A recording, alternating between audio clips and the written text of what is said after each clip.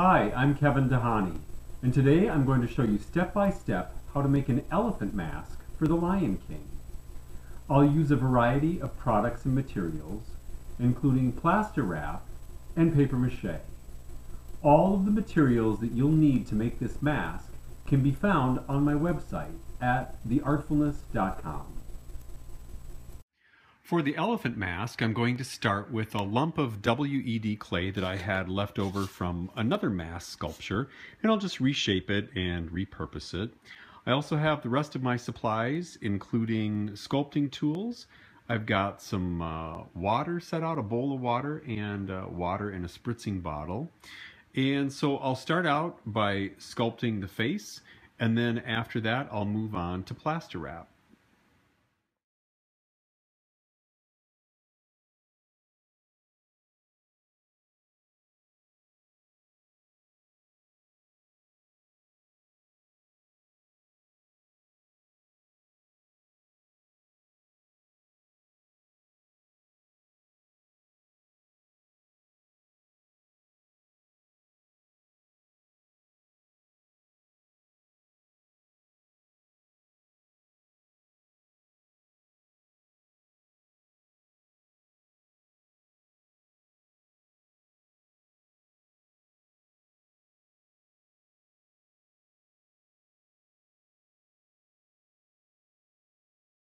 The clay sculpture for the elephant head is complete. What I've done for this particular armature is to do a very plain and very basic armature, as you can see. I've left the eyes blank. I just have the spaces for where the tusks will eventually go, and the end of the nose is just very unfinished, etc. The reason for that is because I intend to do multiple plaster wrap castings from this single mold, and so I need to have kind of a very basic mold that I can do the plaster wrap and pull them off and do it multiple times. If I were just going to do one casting where I was going to dig the clay out and destroy it after that one casting, then I would have done very fine details. I would have done everything. But in this case, it's going to be very basic, very generic, and then what I'll do after the plaster wrap is done is I'll go back and I'll use the paper mache clay to do all of the fine details, such as the eyes, the tusks, wrinkles on the elephant's face, etc. And then for the ears, in order to keep this headpiece as light as humanly possible, I've got craft foam. So I'll make big gray ears out of the craft foam, and that will help keep things very light. So next step is plaster wrap. I'm all ready to do the plaster wrap. I have all of my supplies and materials handy. I've got the strips of plaster wrap themselves cut up into approximately 2-inch strips.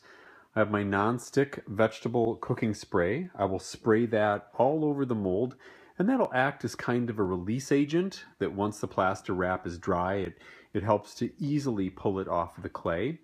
And then the only other things I really need are some scissors and a bowl of very warm water. So that's it, ready to do plaster wrap. The 2 layers of plaster wrap are now dry. So my next step is going to be to remove the plaster wrap casting from the clay. I'm going to try to be as gentle as possible because I want to be able to reuse the clay armature to recast several elephant masks.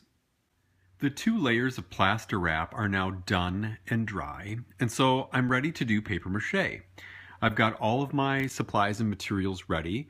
I have my paper mache mixture ready to go, just need to add some water, and that's just flour, salt, and water. I've got my Scott shop towels cut out to approximate 2-inch strips, and then I've got about 1.5 inch strips. Just to clarify, these are the Scott shop towels for glass. There's a couple different kinds. The other kind, which is a much darker blue and a thicker towel, those I have found do not work as well for paper mache. So these work great. Again, these are the Scott shop towels for glass.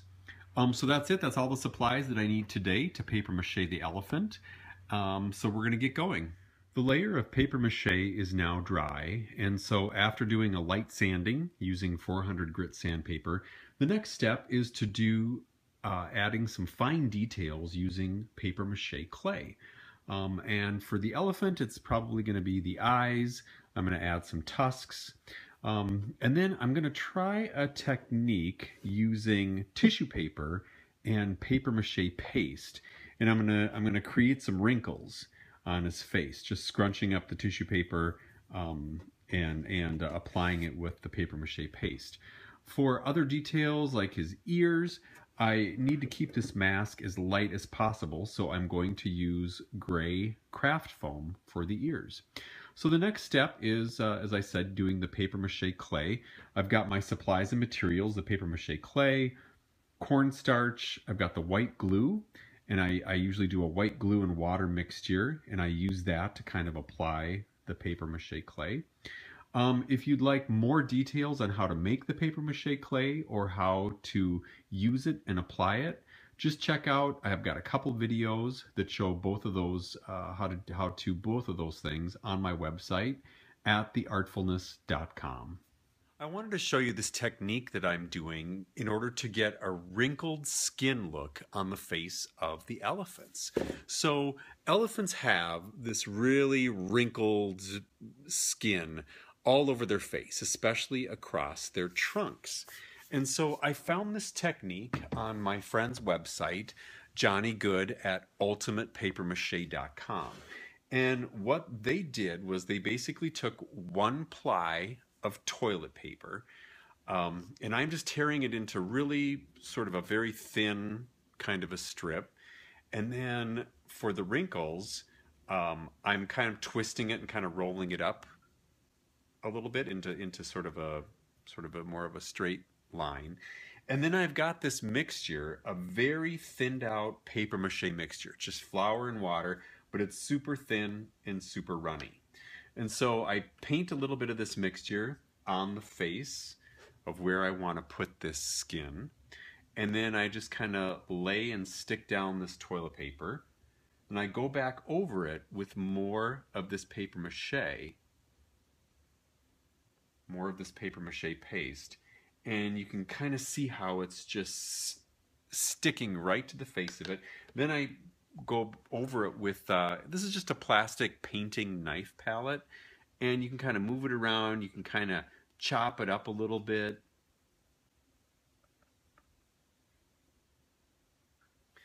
And as you see, once this dries and it's painted, it is going to have the coolest effect and look exactly like wrinkled elephant skin. So that's just a little tip for you if you want to add some extra special features to the face of your elephant mask. All of the fine sculpting with the paper mache clay is done and dry, and so is the toilet paper skin that I added on to the elephant. That's all been dry now.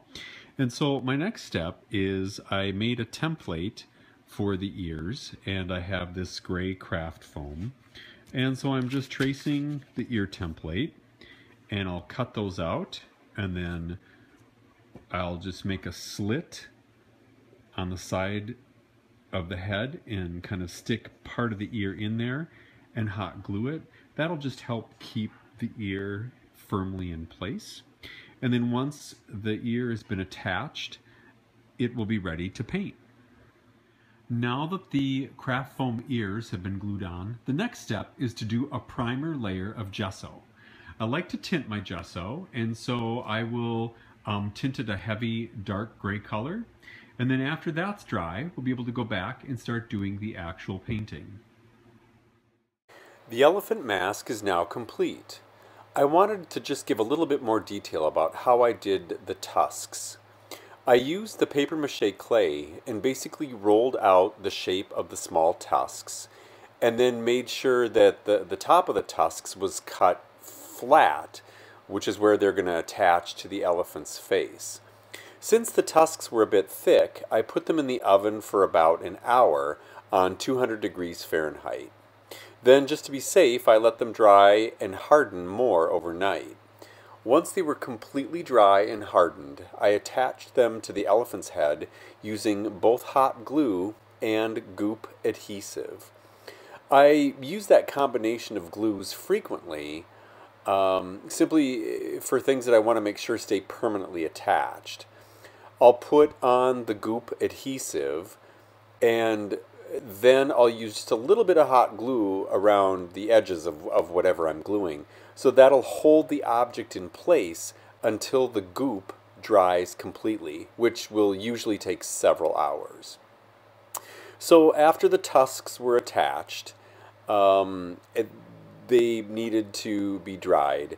I painted the entire elephant face and ears, first using a dark gray paint. And then I brushed on a silver metallic paint that I had diluted with a lot of water. That gave the elephant sort of a silvery, shimmery effect, but it still allowed the gray paint underneath to show through. For his eyes and the tip of his trunk, I used a bronze color. Then I highlighted the inside of his ears with some black paint that I had also diluted with a lot of water. I brushed that on, and then I kind of blotted it off with a damp paper towel. Again, this accented the ear with the black while allowing the dark gray to show through underneath. I also used the very diluted black paint to accent the elephant's wrinkles. I brushed on the diluted black paint, and then I blotted it off with a very damp paper towel. The final step was to attach the baseball cap inside the mask so that it can be worn on top of the actor's head. For a video tutorial on how to do that, just visit the costuming page on my website at theartfulness.com.